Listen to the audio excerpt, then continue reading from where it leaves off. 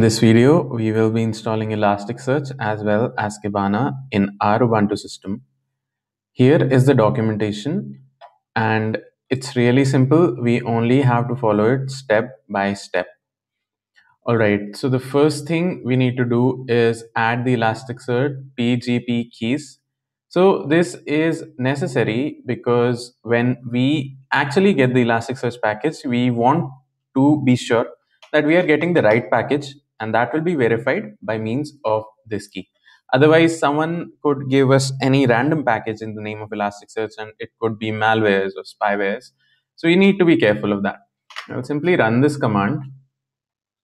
Says okay that the key has been added. Next, it wants us to install a certain package called apt transport https. So let's install this, although I think so I would already be having it. Excuse me for that.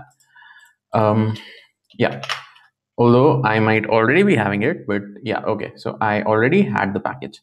Next, let's add the sources from which we can find Elasticsearch components. This keeps happening. Okay. Yeah. And the sources have been added. All right.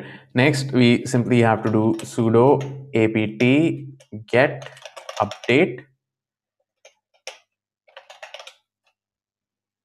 The update's completed, and now we have to simply say sudo apt install Elasticsearch.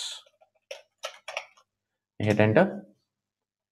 All right, so it says that Elasticsearch is already in the newest version. That's because I had installed it already, because it was a 350 MB file and it would just take too long if I installed it while recording. So I had done it previously. So it says that Elasticsearch is already at the newest version.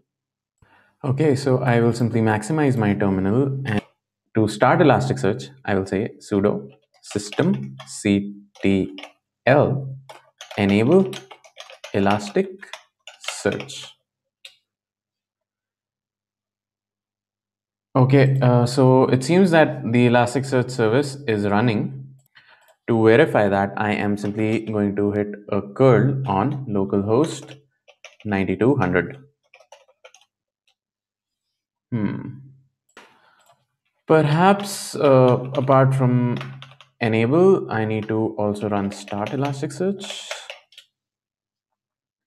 Let's see what happens. Okay, what happens when I curl localhost now? All right then, our Elasticsearch is up and running.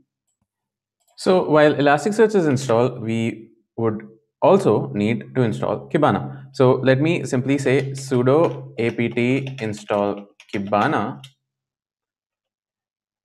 And again, it pulls in 302 MB for me. So I will see you guys at the other end of this installation.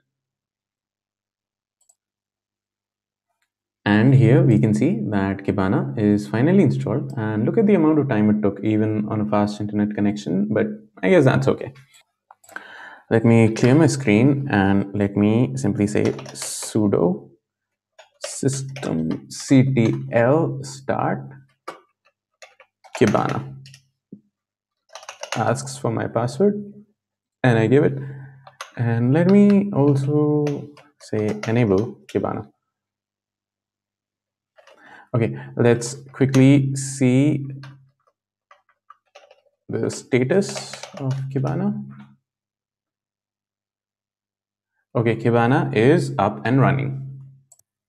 And now if I head on to my browser and simply say localhost 5601, I should be able to access Kibana within my browser, and it says loading.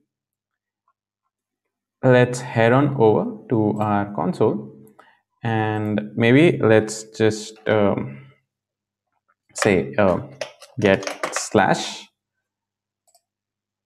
and we can see that Kibana is able to connect to Elasticsearch. So is it working on your machine? Yes or no? Do tell me in the comments below. And if you found this video helpful, do give it a thumbs up. If you find the content of my channel helpful, please click subscribe and hit the bell icon so you don't miss any new updates. Like always, thanks a lot for watching.